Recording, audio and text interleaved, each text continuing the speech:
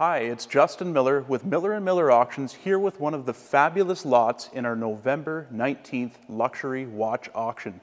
This is lot number 51. It's an Omega Speedmaster chronograph wristwatch, and it is a stunning example.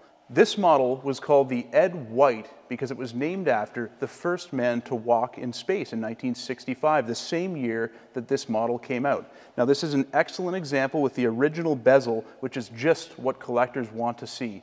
It's in our upcoming November 19th Luxury Watches auction, and you can register by clicking the link below.